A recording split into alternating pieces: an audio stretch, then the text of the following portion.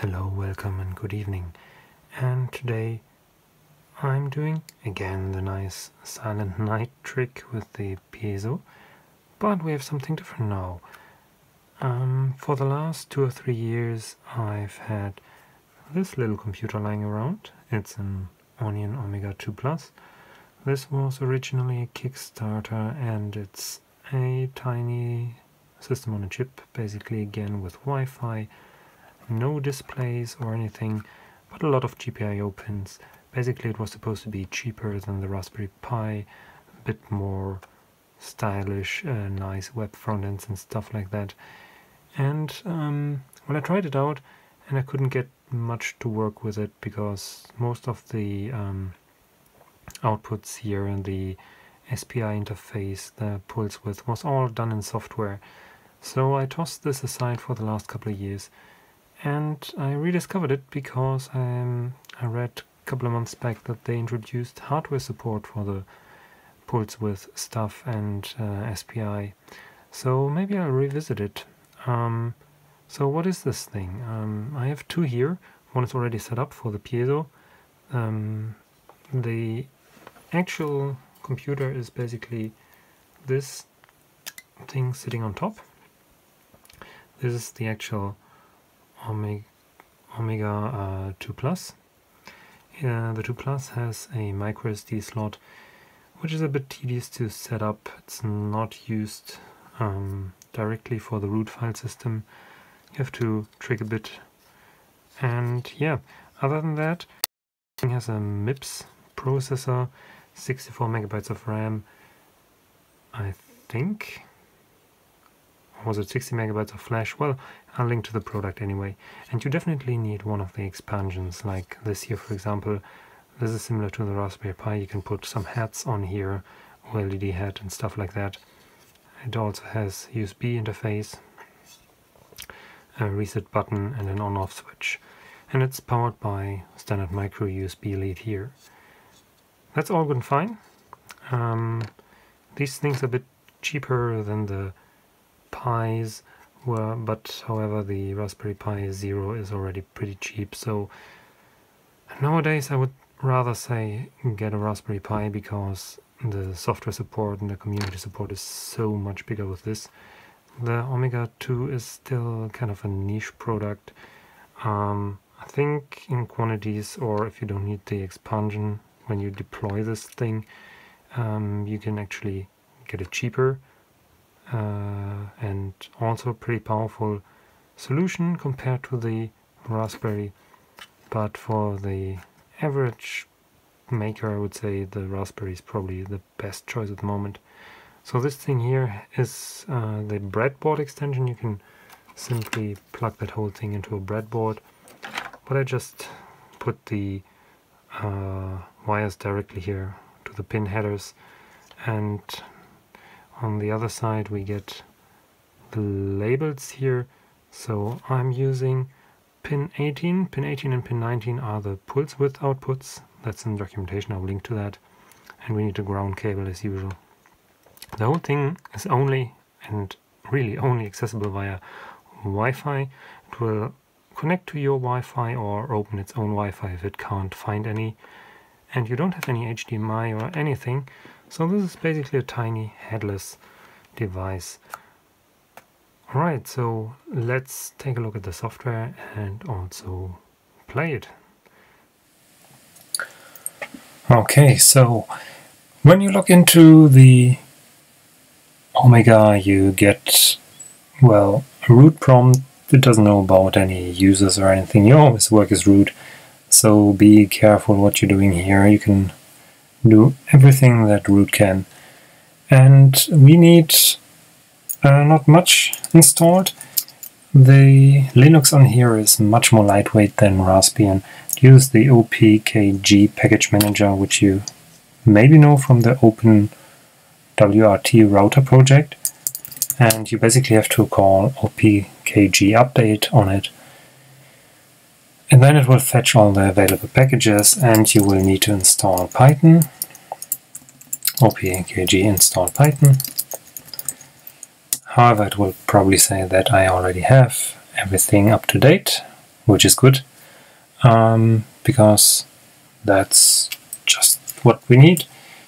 And to be able to use the hardware pulse width modulation, you have to set the GPIO pins to actually expose the pulse width interface, because this thing has so many functions that a lot of the pins are multiplexed or overloaded. So you can call the Omega2 control program and tell it to GPIO max and then set PWM 0 to actual pulse width mode. You can call that and it says, yeah, I'm doing that. And if your program crashes and you get annoying sounds all the time, there's the onion script, which can access the hardware directly from the bash prompt. And yeah, you can basically call this command PWM channel 0 disable to stop the annoying sounds. So let's take a look at the code. Basically vanilla Python. The only thing that we need to import is the sleep function. And then there's a bunch of files that we need to access. So the whole pulse width chip interface is exported via files. So we can also do that here. Another very weird bug. First line always disappears. So basically we can do an ls on this class PWM, and we'll see there's one PWM chip on here. And the most important things are the files export and unexport. So they are writable, and whenever you write a 1 to either of them, it will either create and export device files for control of that function, or it will hide those. So basically, if you do export those functions, you get 3 extra files: period, duty, and enable. Period is basically the frequency, duty cycle is the usual how long is the time that it stays on. And for the sounds we want 50%. And enable string says if it should start outputting something. Put a 1 in there and it will start beeping, and put a 0 in there and it will stop. So the actual enabling disabling functions are a bit more complicated than on the Raspberry Pi. We compute the period as 1 over frequency times, what is it, 1 billion. The pulse width is period times duty divided by 100. And then we cast that to integers to make it nice and writable to the files. And then we open the export file, write the channel number in there that should be exported, and we have 2 channels, 0 and 1, we will use 0 here. Then we write the period to the period file, the duty cycle, the enable, and then we unexport everything. This is probably not necessary, I think it will also start working without that. And you can unexport at the end, but it doesn't cost much. And then when we want to turn off a node, we disable the pulse width channel just by writing to the enable file, again with the 0 instead. The rest of the code looks very much like the C version that you already know from the last video. So here are the nodes, this time in a Python dictionary, which is a bit nicer than what we had before with the defines. So here there's the 3 octaves, and you can just use the node as an index. The beep function is also pretty simple. If the node is a special key pause, then we just pause and return. Otherwise we set the PWM channel to beep with 50% duty cycle, and we pick the node from the nodes dictionary, and that gives us the frequency. And then we sleep for the duration of the node. Then we disable the node and wait 20 milliseconds again, so that the nodes don't clump together. The song itself is just a Python array of tuples, and the tuples have the node as a string and the duration in milliseconds. So that's basically it, and the last thing is just a simple map call to a lambda function that unpacks the tuple and sends it off to the beep. function to play the beep, and map uses the song container. That's all. So this is basically the play function here.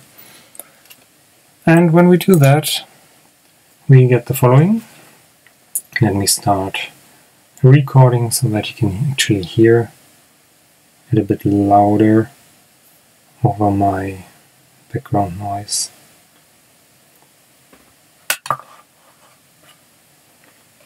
Okay, let's see if I can make it work. Yeah.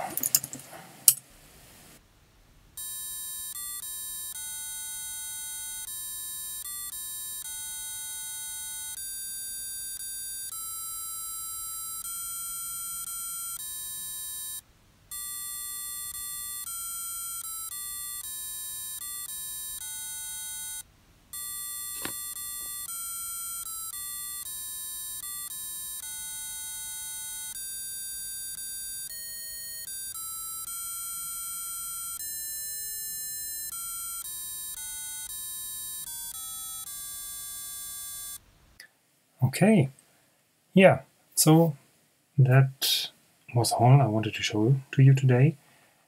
It is reasonably easy to do the same thing on the Raspberry and on the Onion. However, I still think the community support currently for the Raspberry is better, but you should definitely check out the Omega if you need a smaller footprint device that probably also consumes less power and has a really wide variety of inputs like the SPI interface. I think I2C is also on there, and especially if you want something that is headless and well, yeah, still has Wi-Fi on board. There's a lot of different devices out there nowadays, but the more options the better, I guess. And I think there's also a Omega2 Pro now on Kickstarter, which has even more memory and more power. So make sure to check that out as well. Other than that, please share, like, and subscribe, and see you next time.